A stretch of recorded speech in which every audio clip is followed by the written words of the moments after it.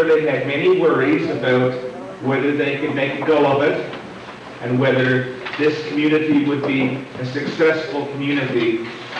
Much the same worries as probably the organizing committee has had over the last year as to whether the weather would hold, as to whether things would all fall together as beautifully and wonderfully as they have. Before we start this worship service, I would like to again thank you for being here and thank Reverend Crosby for coming to share words with us. And I want you to know, since you're bound to be a little worried, I already told him that you were well used to 45-minute sermons and that he shouldn't change one little bit. Now, there is one other thing, Nimrod. I'm told that over here in Presbyterian history was where the elders sat. Now, in very early Presbyterian churches, you didn't always have music, but the elders would sit over here and line the hymns for the congregation. So, Nimrod, we're expecting great things from you this afternoon. Let us come together with our call to worship.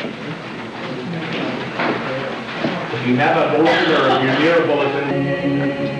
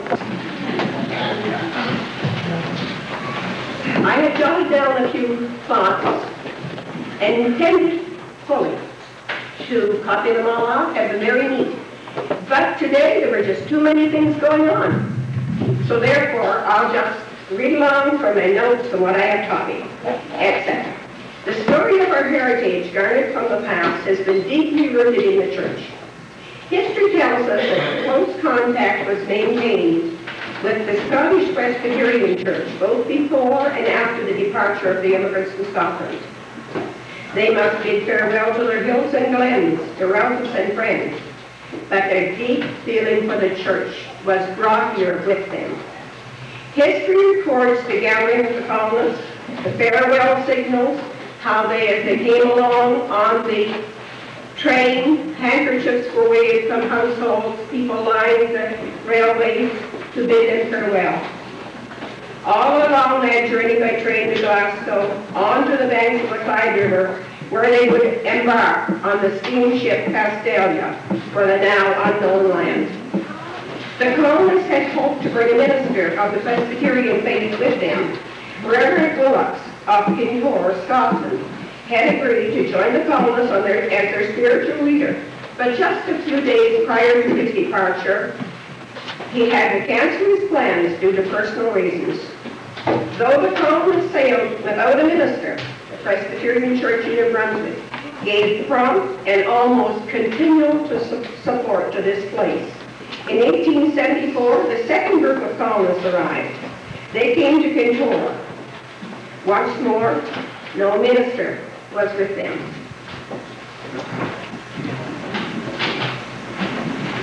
Owing to the difficulties and disappointments experienced on arrival, no schools or churches were built for 3 years, but the children were taught and religious meetings were held in private homes or vacant log homes because some of the settlers did not stay in their homes. They couldn't cope with the hardships. It was the duty of the man of the house to lead the service of worship. Each Sabbath, as all the neighbors gathered, likely to give thanks for survival. And I feel sure to ask help from God in their struggle to endure and to provide daily necessities of life. Ministers were sent on a regular basis to the colony, but the first to stay and work for any length of time among them was Reverend Peter Melville, from whom this church is named. He believed that if the colony was to develop permanent roots, better education and religious services were required. Something better than just spontaneous classes and services held in vacant homes. Under his leadership, financial assistance from the home missions was received, and the congregation had saved a small amount of money. At last, it was decided to go ahead with their project. They were going to see about building schools and churches. The meeting was called at Lower Kintore, dated August 21st, 1876. The building committee and school trustees were duly appointed from the 4 districts assembled. Some of the notes that I have tell me that there was Mr. Watt, Mr. Lingham, Mr. Barclay, Watson. There's more names than that, but I can't think of them now. They gathered to make the decision. They decided to build 4 schools, 1 in each district: Upper Stonehaven, Lower Stonehaven, Upper and Lower Kintore. And they built just 1 church for the whole colony, to serve the whole colony at that time, and this is the church that they built. Construction began at once. Schools must serve as churches until later. This church was dedicated on January 1st, 1878. On September the 3rd, 1893, the Upper Kintore Church was dedicated.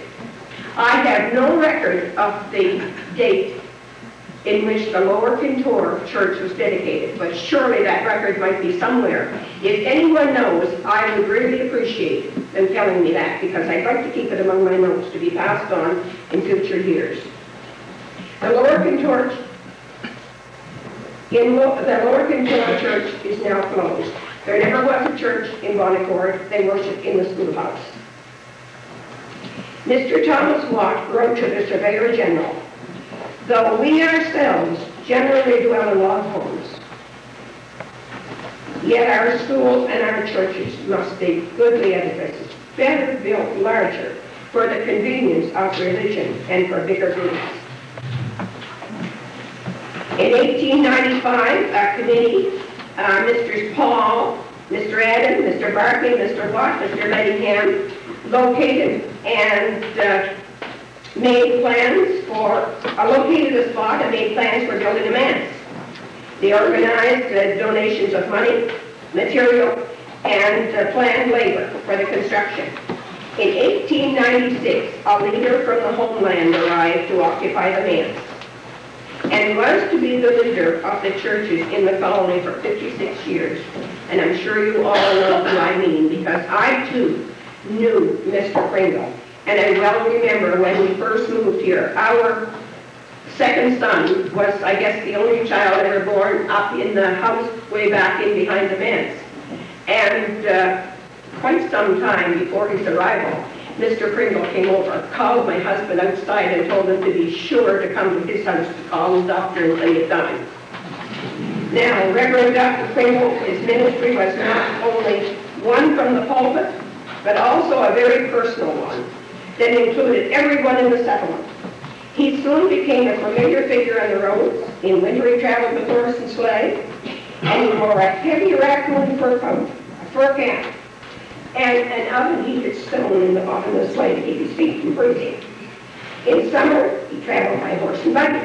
The horse, that he could forget, was named Gary, and I well remember Harry. Reverend Dr. Pringle served this colony until the time of his death in 1956. This church was at first a Presbyterian church, but in 1925 it was decided to join in the Union. of the Methodist, Congregational, and Presbyterian. And then this became Melville United Church.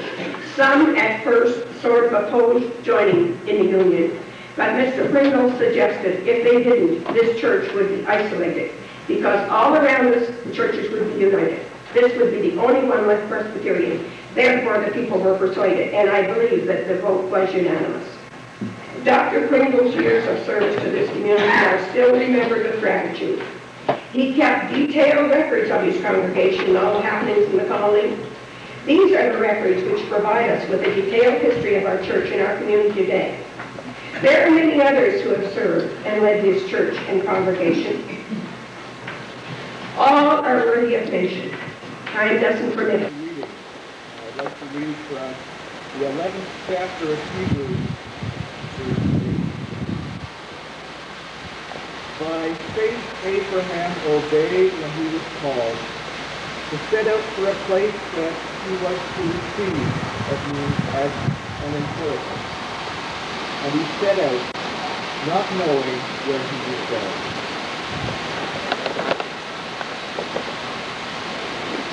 Here ends our epistle reading. Join with me, please, and we'll sing hymn number 380.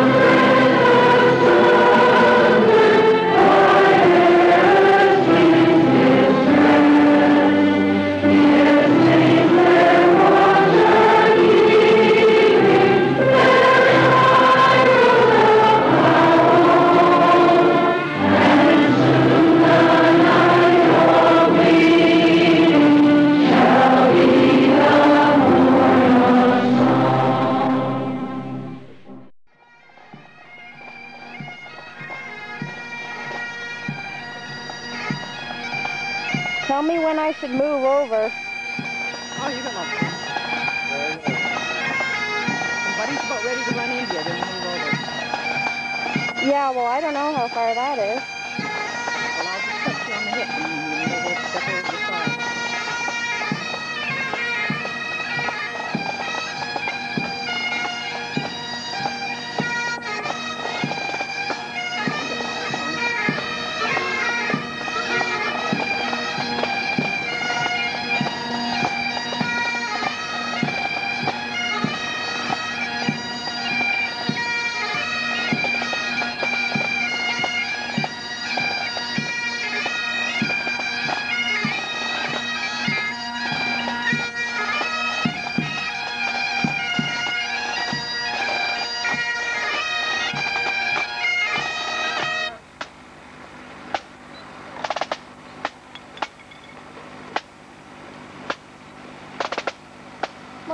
right there?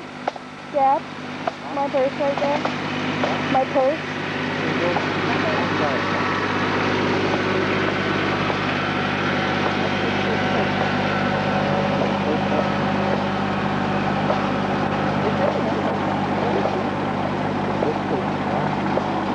Okay.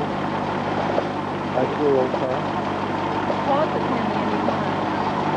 What do I do? Press record button? Press the red button. Yeah, that's what I meant.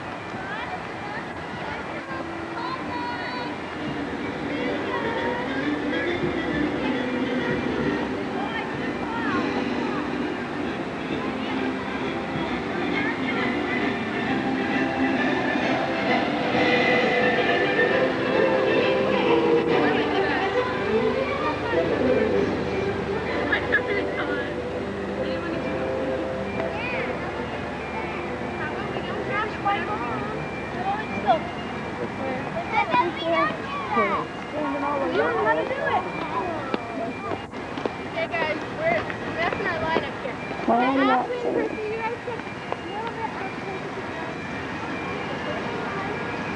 After driving. I don't know. No, they were the Grand Falls. Hi.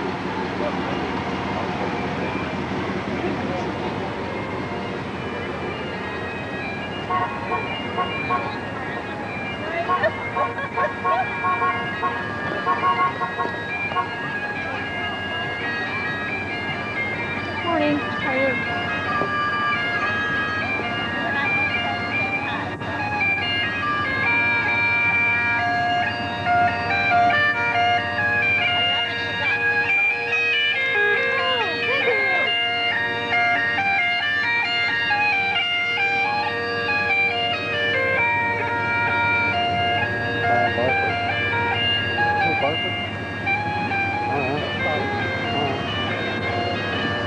He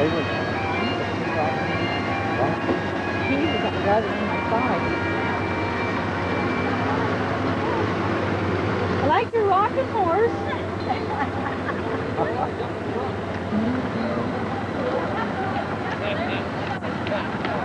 Hi. Good idea, having all the names on it. Yeah. Gotta get this one. I'm getting warm. I bet you are. Any milk in there? Not much. I'm dry now. I never tried enough.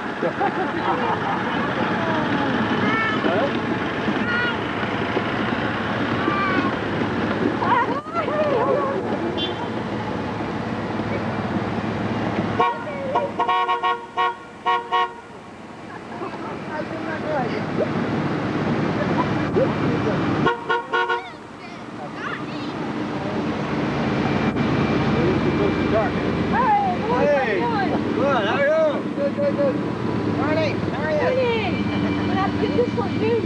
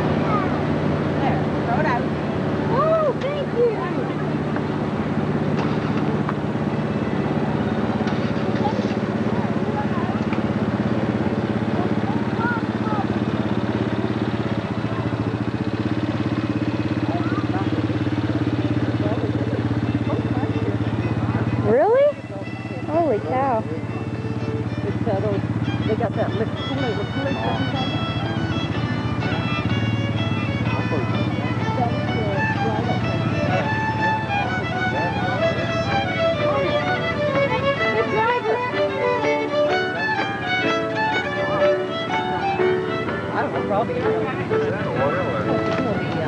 It looks like bluegrass, very good.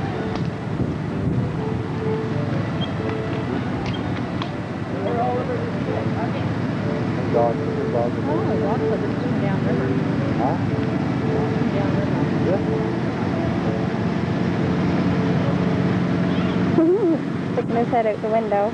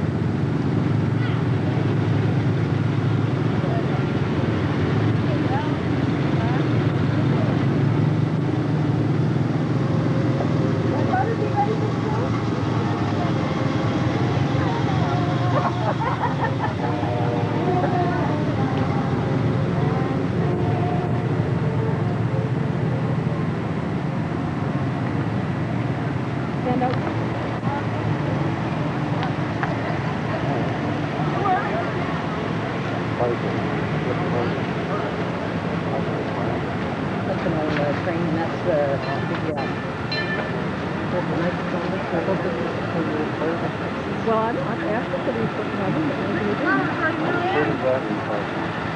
Yeah, they're doing Canadian.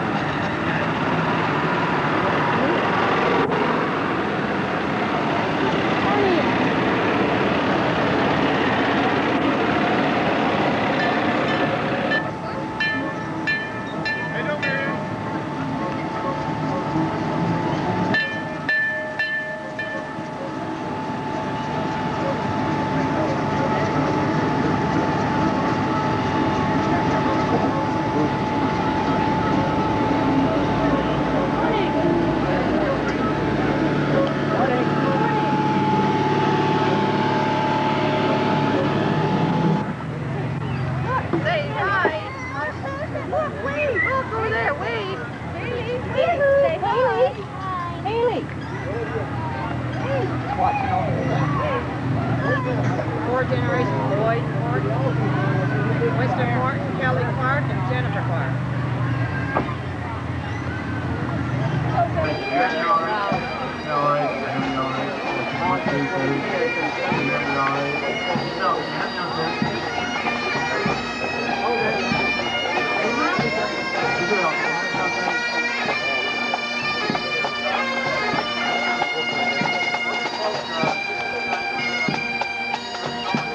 Am I in the way?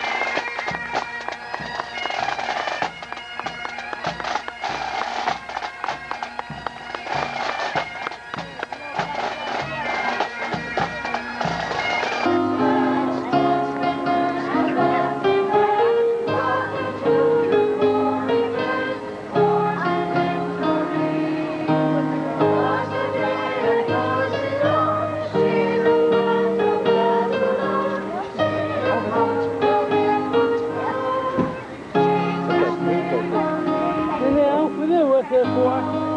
You know what he's for, old man?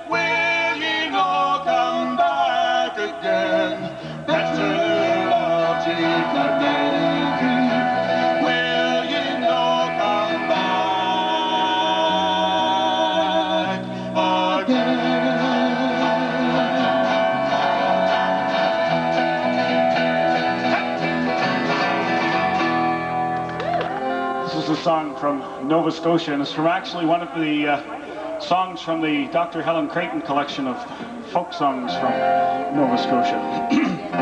Hey, it also happens to be in our first album. Isn't that a coincidence? Oh, yeah.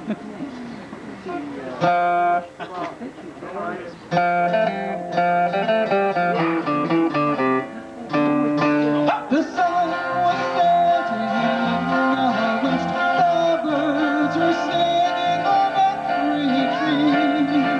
For nature seemed inclined for the rest, but still there was no rest for me. There went Nova Scotia, the sea-bound coast, let your mountains dark and drear-eyed be. Oh, when I am far away on the briny ocean tossed, will you ever hear the song of a wish for me?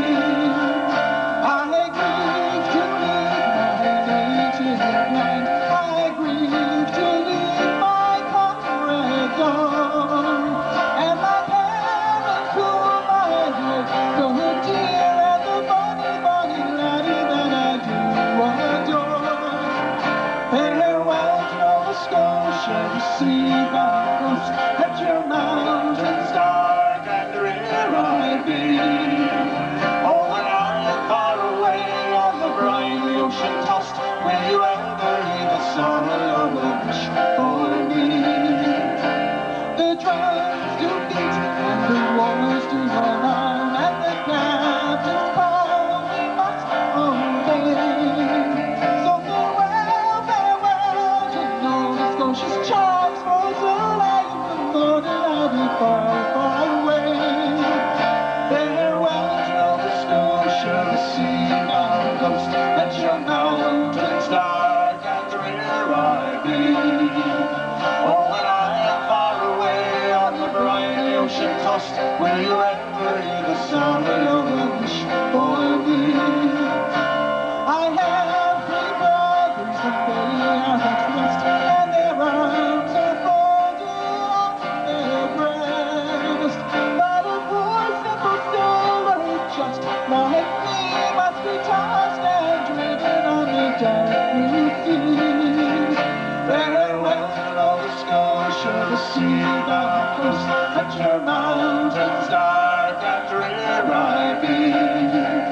Oh, when I am far away on the briny ocean tossed, will you ever hear the song of a wish for me? Farewell to Nova Scotia, the sea-bound coast, let your mountains dark and drear-eyed be. Oh, when I am far away on the briny ocean tossed, will you ever hear the song of a wish for me? Will you ever hear the song of a wish for me?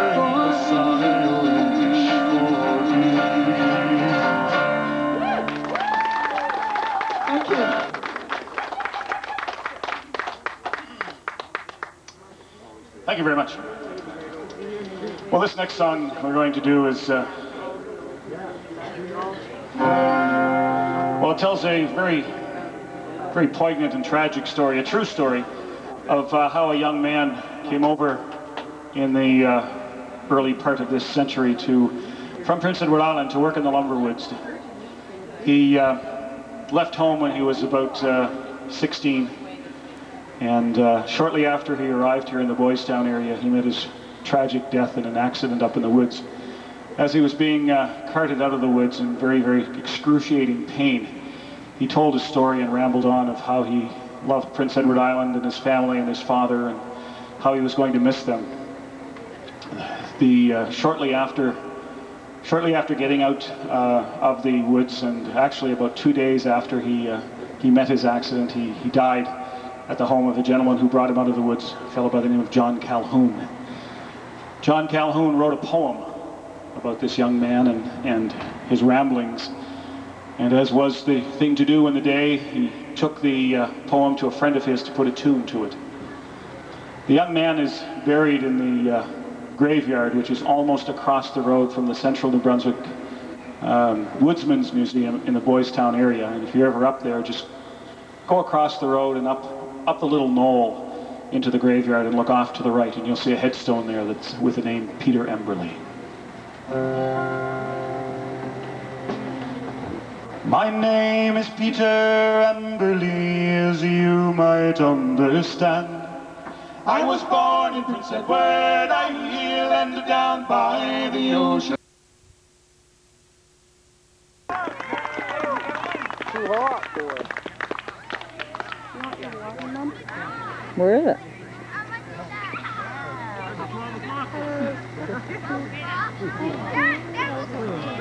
There's one more Uncle Al. You gotta flip it over, right? Is she? Yeah. Oh, no. Move, Matt. That's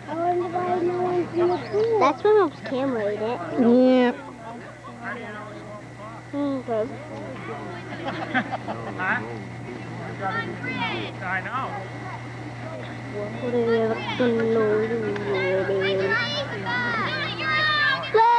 Run! Hey! You know what? I think I know you. Lionel? I know. Andy, she's in for one? I know. She actually said you're coming with me and Dan. Yeah, she did. She said you tell him that Matthew will go to Jason County. I said, okay. I'll get you with me tonight.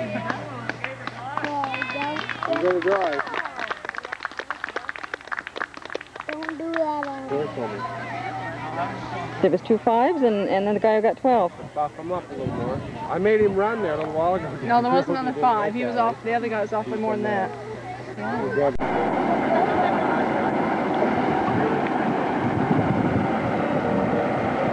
Nice view from up here, the little Marcel Mountain sticking out there, Dan. Yeah, it is really nice.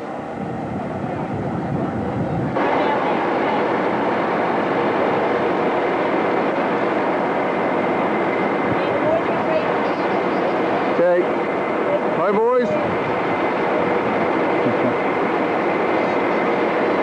Bye.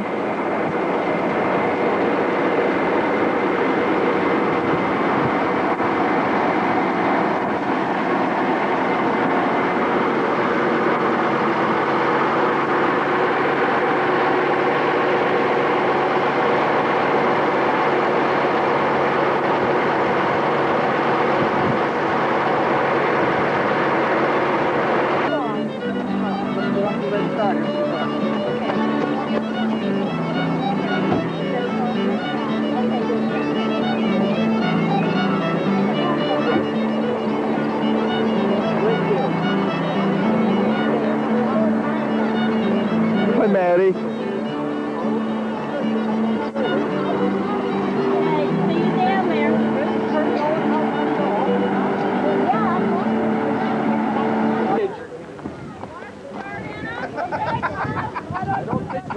Wagon pole. Too hard, I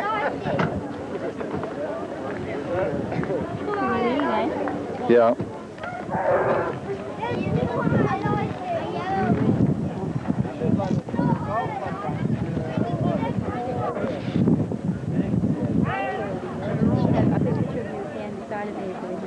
Beside the church? Yeah. I'll get your picture there.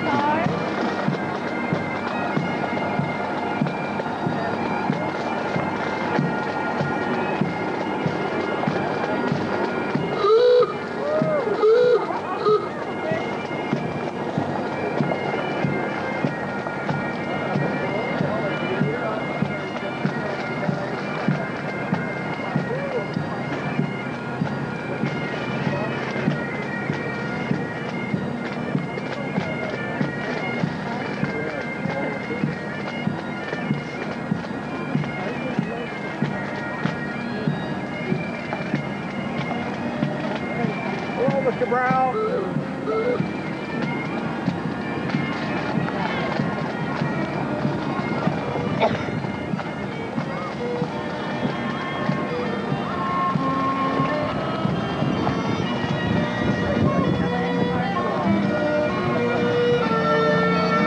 Hello there. I thought that was Melvin.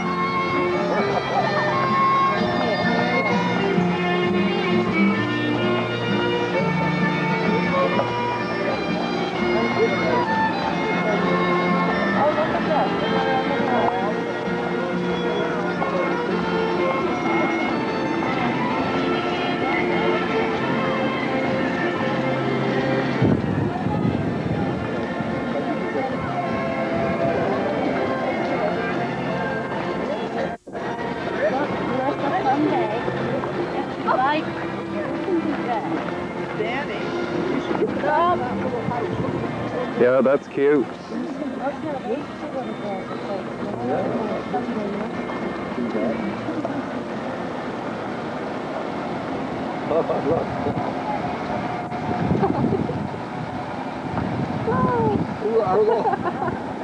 Not going back 100 years at least.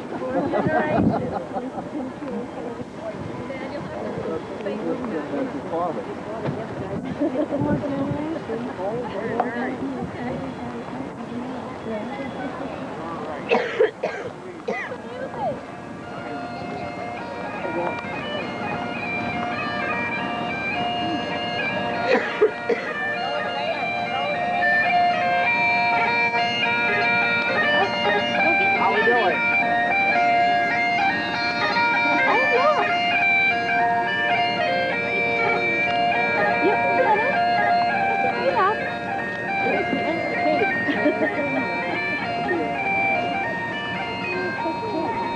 Oh, I'll keep that for you for later. Hello there. Hello there, girls.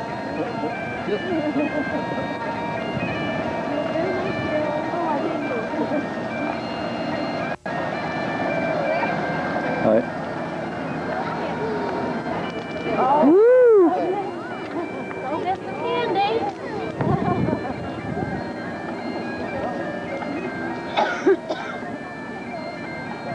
Here, look.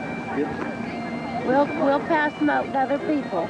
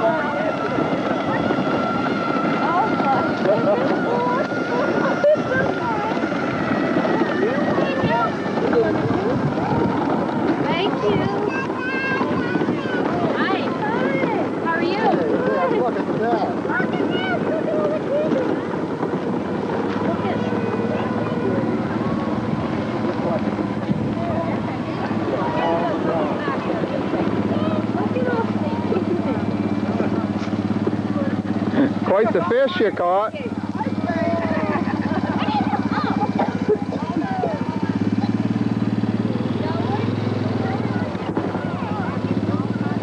Hail the Bonnie Scotland.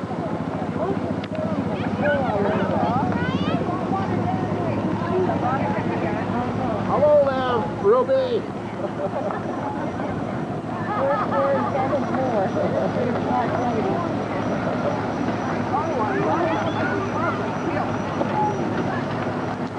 Oh, look at that.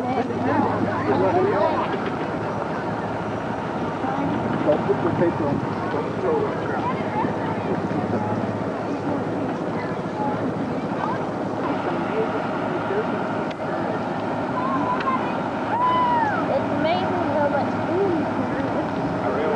Good. Lovely day for a parade.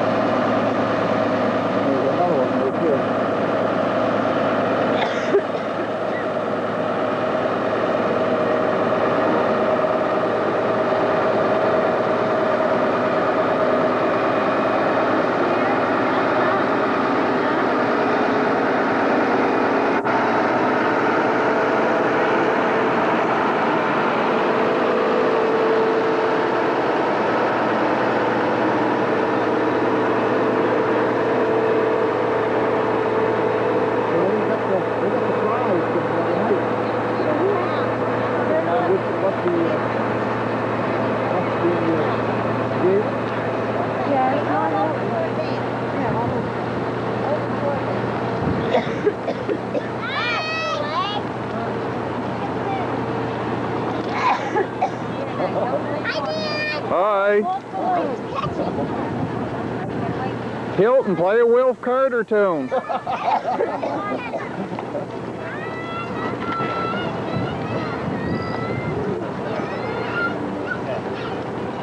go too far, Melissa. Don't go too far. Hello there, sir.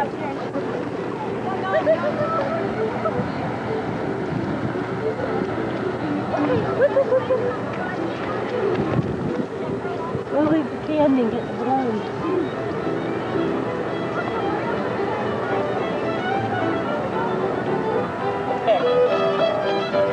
Do well, folks.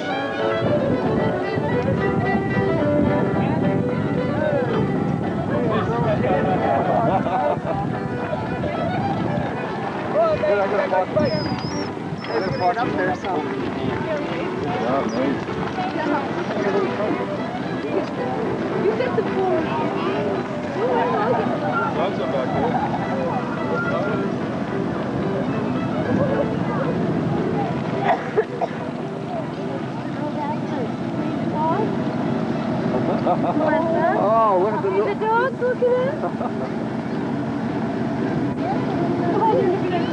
Yeah.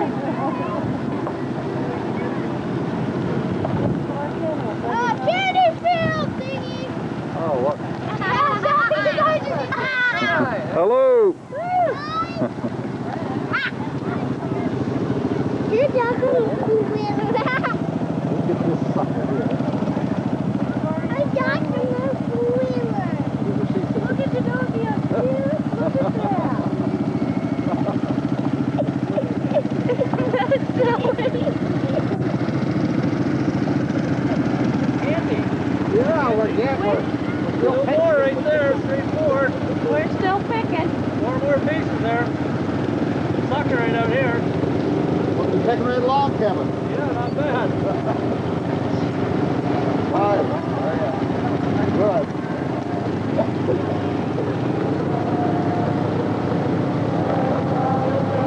Oh, that's pretty. Looks good, Lonnie.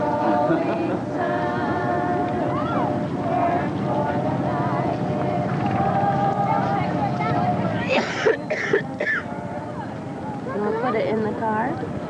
You want your balloons in the car? Okay. Very good. Let's see if we need any more food.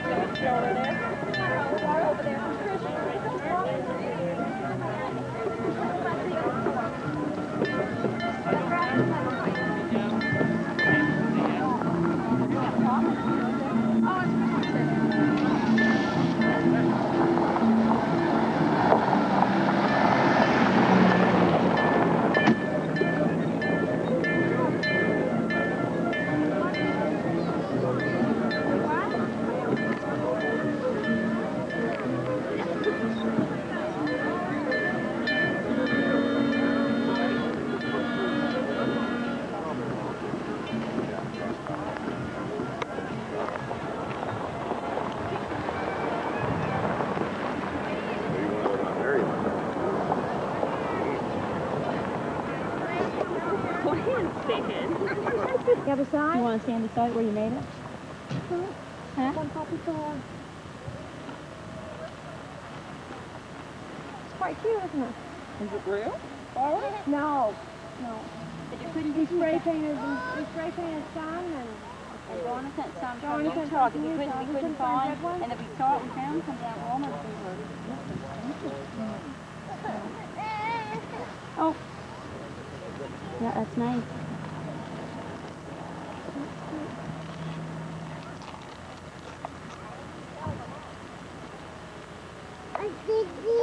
That's a beautiful headstone of your dad's. yeah. Elton and Alice.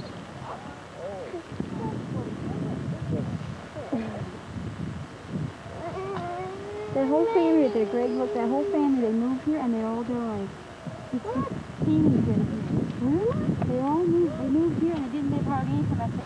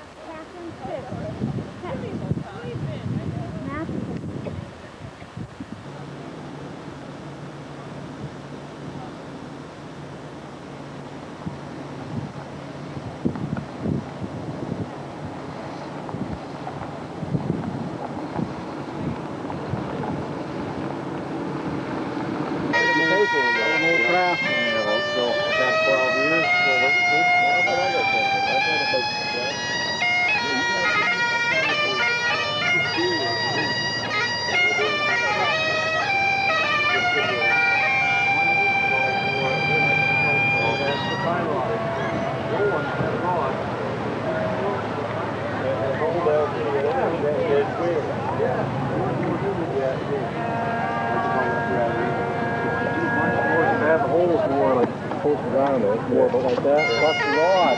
And that's long rod and pass the rod.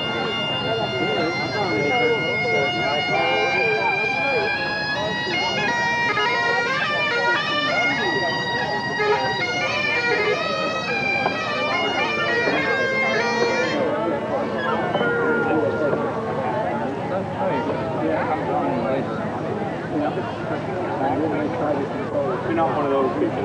Oh, that's probably for the next.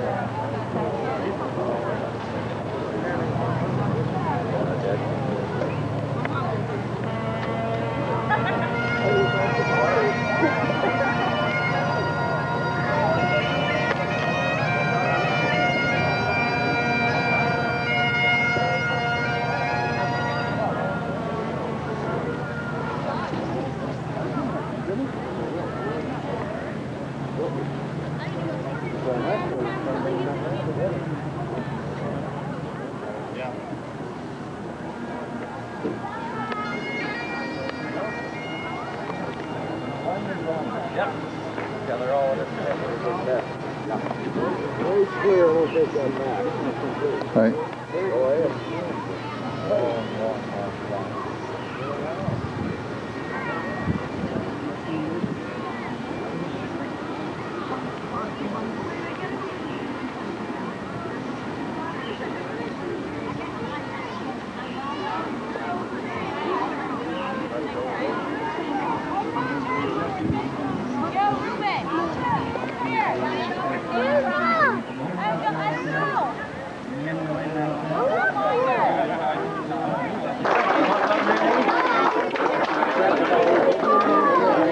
It's okay. Thank you very much.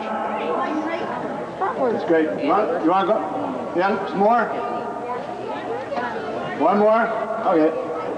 Sounds good. Keep on. Am I getting a whistle over there? Definitely. So great that you and Aunt Jen was there.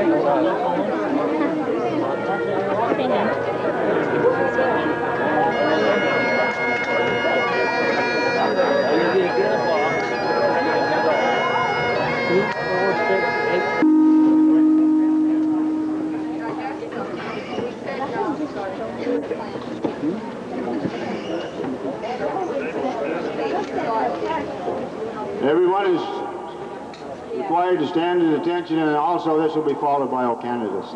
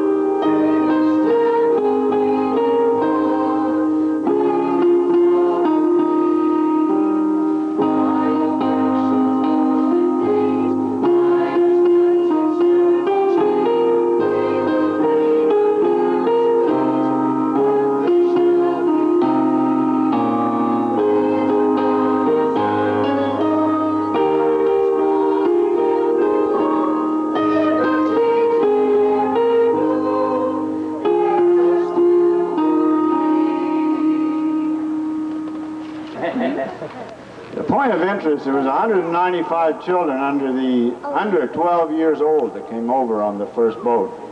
And there was one born on the boat, and her name was she was named Castalia Butler Ferguson Brown Morrison for several reasons. Butler, all those people were on the boat, and that was where I was taken. They arrived in St. John, New Brunswick on May the 10th, 1973, and they'd sailed on April, so it was about a 15-day trip over. From St. John, they made their way up to Kilburn. It was tough. New difficulties occurred, of course. They found that the land was not quite ready up here. Some of the houses were not built, and they said to they advised the ladies and the women and the children that they should maybe stay behind and they come a little later. But anyway, the ladies being pretty strict in their own ways of doing things, they said no. They say, we'll come along and we'll go. So they did, and it was pretty rough. There's no doubt about it.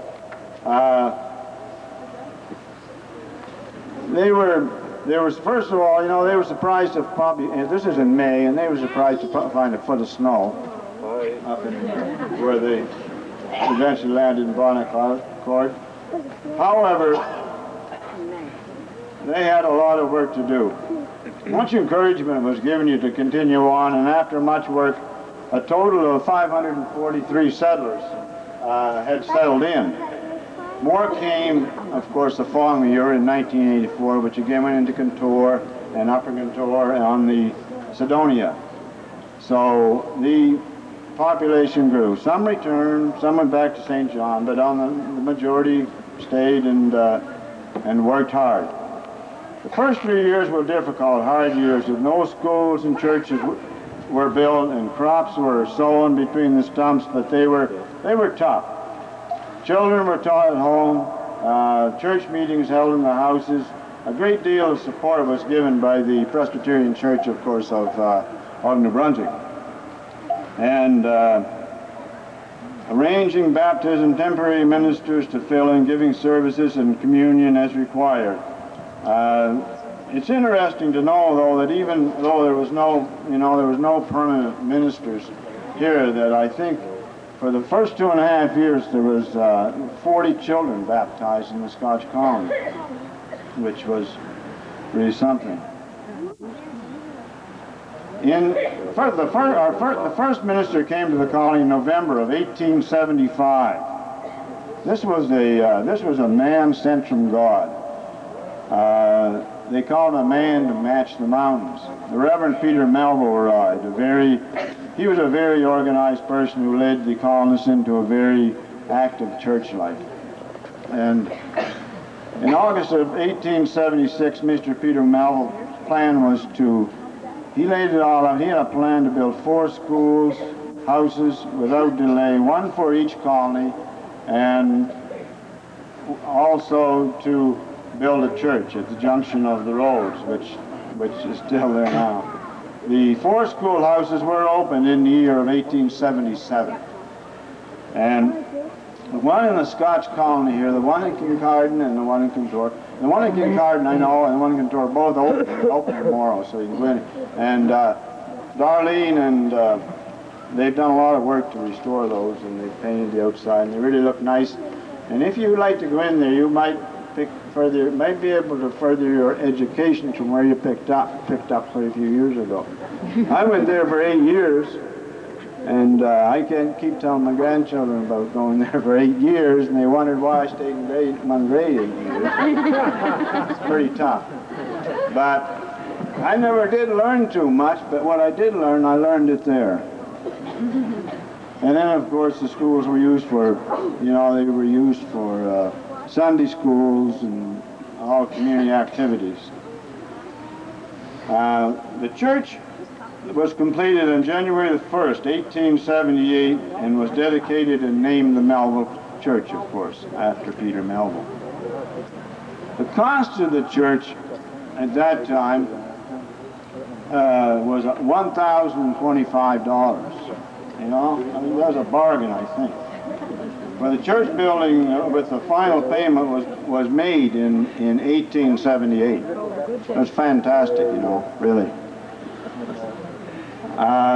In May, unfortunately, of 1978, in May, Reverend Peter Melville accepted a call to Stanley and Nashwauk, so he left here this area.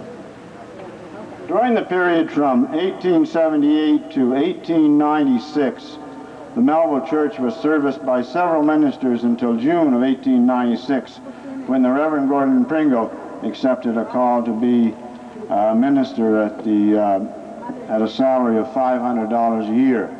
And this is when I started coming into the picture, because I remember, that was 1896. That's quite a while back, but as Mr. Pringle grew older, I grew older, and that's where I sort of came into the picture. Good or bad. I don't know whether I had any influence on him or not, but he had served as a missionary also earlier. He came in for a period in between time, just to serve for a short time. And during which, at that time, the Upper Contour was planned, the church was planned and built in 1893. A manse in the barn was also built during the period, which of course is one of the historic buildings on the colony today. And then I guess we'll be touring those too. Lower Contour Church was dedicated in 1909. Reverend Gordon Pringle's ministry over a period of 1896 to 1951 was well served during a period of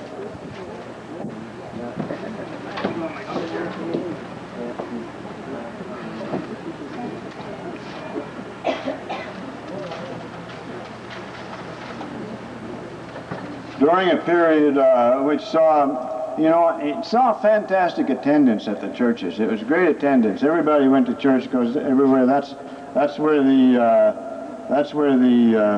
community work was done. A very close, hard-working group of colony people who survived 2 world wars by doing their part both home and overseas. And as Catherine Warman points out in her article she has written some time ago, that as with sadness, that nine people from Bonnecourt alone went overseas, and 4 didn't come back. That was Bonnecourt alone. And then, of course, the other colonies had their own people too that were in the First and Second World War. And I know some of those. I know, for instance, George McConnell, for one, was served in both World Wars. If you read the history of the Scotch colony, 1873 to 1969, which I'm sure you probably have, and by the way, it's now been carried on, and they've enlarged the book, and they've extended it on to the recent times now, and it's being sold here. So it's a worthwhile article to have. A lot of you have, I'm sure I've read it. It is outstanding and unbelievable the number of people who served as elders and deacons and the length of time they served. Like James Farker, 46 years, John Drum, 37 years, serving as deacons and elders, John Hutchison for 50 years, and the list goes on and on and on, and as you read the book you see that. The organists who served, right up to recent times, the Sunday school teachers, the school teachers who served. I can remember my first school teacher, Dorothy Farker. She's probably here today. And I think that's where I really learned. 2 years she was there, grade 1 and 2. That's really when I started to learn. And then all of a sudden, I don't know what happened. I lost interest. And I think I had to sit beside Helen, and that wasn't good because she'd keep copying off my work.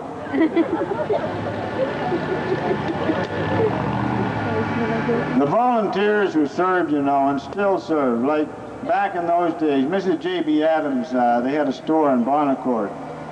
She was sort of a community doctor, and she was a midwife. When many of the children were born, and everyone called her the Scottish equivalent of mother. School board and counselors, Jim Barclay. I remember Jim Barclay. He was always going. And I could never figure out why he was going so fast, but he was always going. And but man, he done so much service for these communities.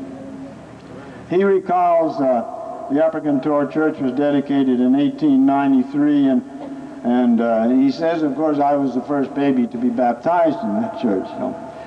Now, coming to my time, I remember things that my children don't really believe, like for telephone, for example. They say in the book here that, in the book, history book, in January of 1913, they hooked up a telephone. Well, I never seen that, and we never seen that up our way until 1952, if I'm not mistaken. And that was right after my second life. My first life was in 1951, I think it was.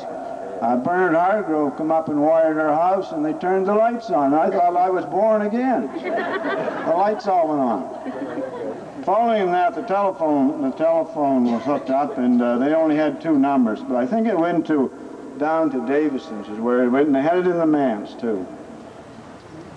So that's the way it goes.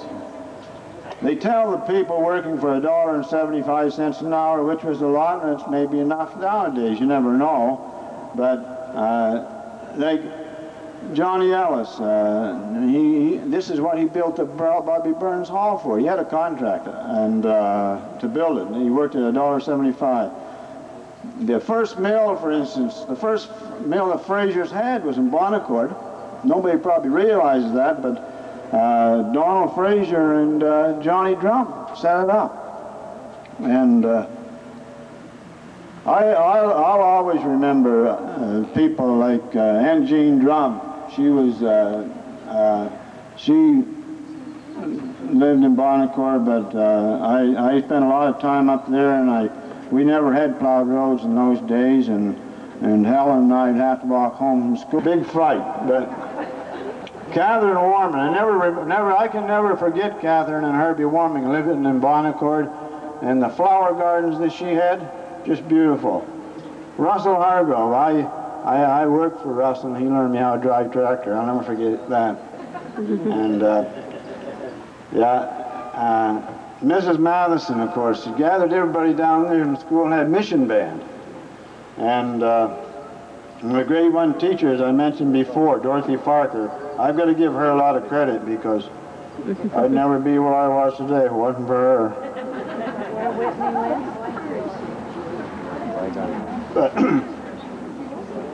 But I could go on and I could go on and on and on in that. You know, I could go on and on, but there's things that happened, and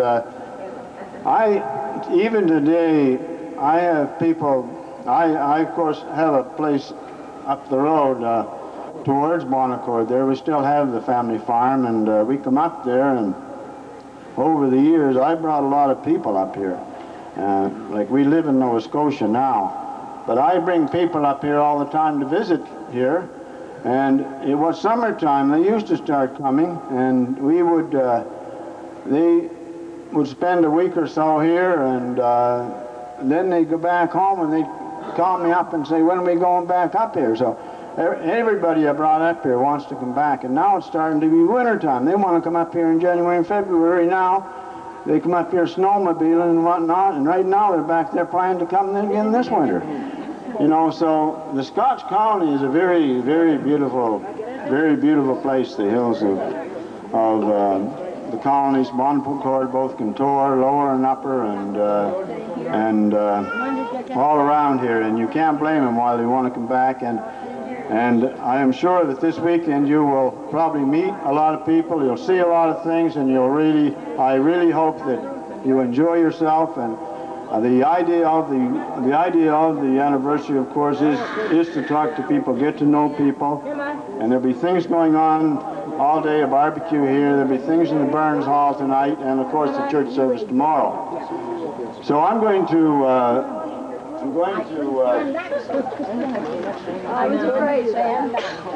get back to the agenda here now. If it wasn't for Dorothy Parker, I'd never be able to read this.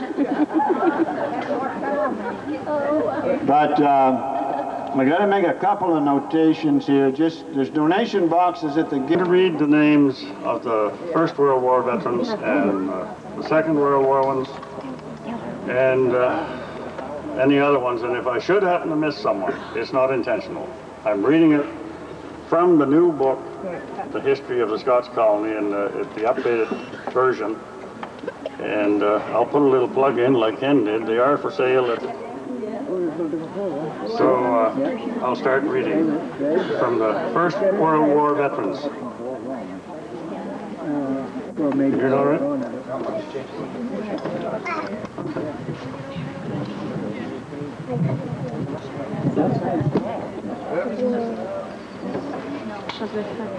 The veterans of the First World War: John McClellan, William Paul, Alexander Mackay, Alexander Drum, George Sheriffs, Alexander Sheriffs, Malcolm Adam, Chester McPhail, Lawrence McPhail, John Taylor, William McConnell, James Watt Robertson, Angus MacDonald. Miss Jean Drum said this was the First World War. This was a real disruption in the colony life in the First World. World War II, 1939 to 45. Alexander J. Clark, Anna A. Clark, Bruce Clark, Ian A. Clark, Robert Clark, Gordon DeMerchant, Philip DeMerchant, Duncan McPhail, Alex R. Masterson, Cecil Perkins, Leonard C. Riddle, Philip A. Smith. Some of these veterans are still living and are still with us. We're just honoring all of them today. Angus Stevenson, Gordon J. Stevenson, Ronald E. Stevenson, Gordon Adam. And from the Upper Kintore, Andrew Phillips, James Phillips, Angus D. Stevenson, Lloyd E. Patterson, Roy Anderson, and killed in action as well with many of the others, James Arthur Gordon. Upper Kintore sent 10 sons to World War II.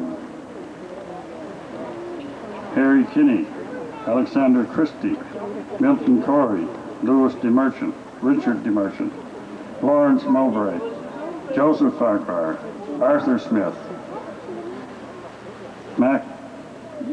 McFarland Williamson, Thomas Williamson Jr. and Thomas Williamson Sr. And those gentlemen, all the last ones I read, all returned safely from the Second World War. Many of them have probably passed on now. Lower Kintore soldiers. John Hartshaw, War I. John McClellan, War I. James W. Robertson, War I. Second World War, Philip Lepage, Hayden Davenport, Philip McQuaid, George Rideout, Morris G., Robert Patterson, Loomis McQuaid, Herbert G., Hilton Rideout, Benjamin Davenport, killed in the Korean War, Hayden Davenport. Now, if I have inadvertently missed someone, please forgive us for that. This is a copy of the new history of the colony, and as I said before, they are available. Melvin Barkley is selling them, and they're well worth having. There's a lot of interesting reading in them. Thank you. Bye.